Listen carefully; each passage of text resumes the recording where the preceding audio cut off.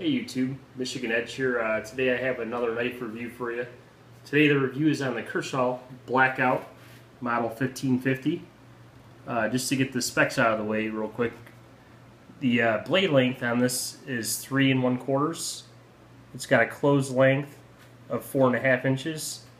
The steel is a Sandvik 13 C26 stainless steel. It has a black tungsten DLC coating.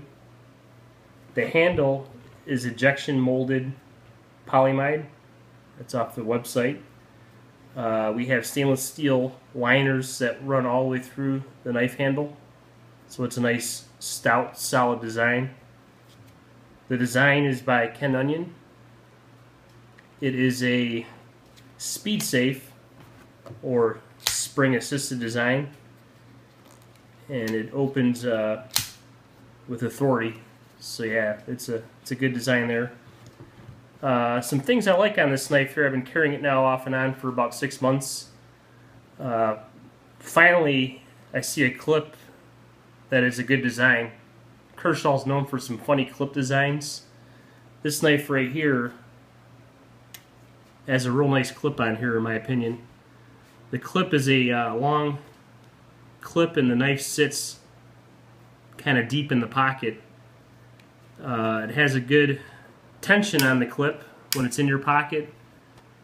It's not too tight and not too loose to where some of the clips are so tight where it actually pulls your whole pants up when you're trying to remove the knife.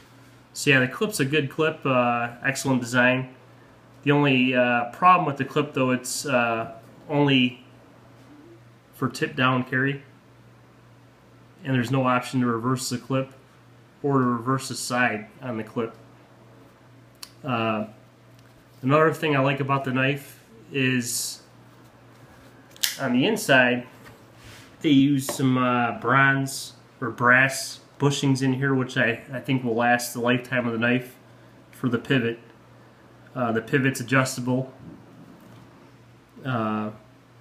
The handle isn't really tacky or grippy, but it just fits in the hand real nice. So it's just a real nice design. It's a good piercer or slicer. It slices paper really good, just to show you.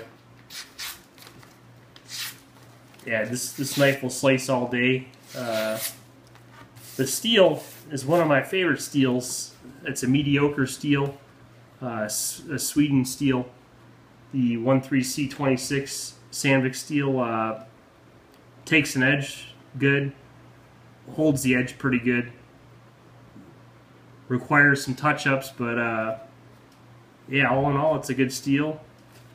Excellent knife. The knife sells for prices I've seen around $40 to $80. I paid $35 for this knife. I bought it at a local flea market at my gun show. So I always recommend that if you have the option or time to go to a flea market. You always have the option to barter with your pricing, which is always good, cool.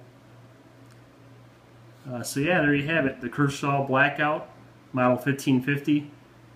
Excellent knife, excellent design, feels good in the hand. Pick you one up.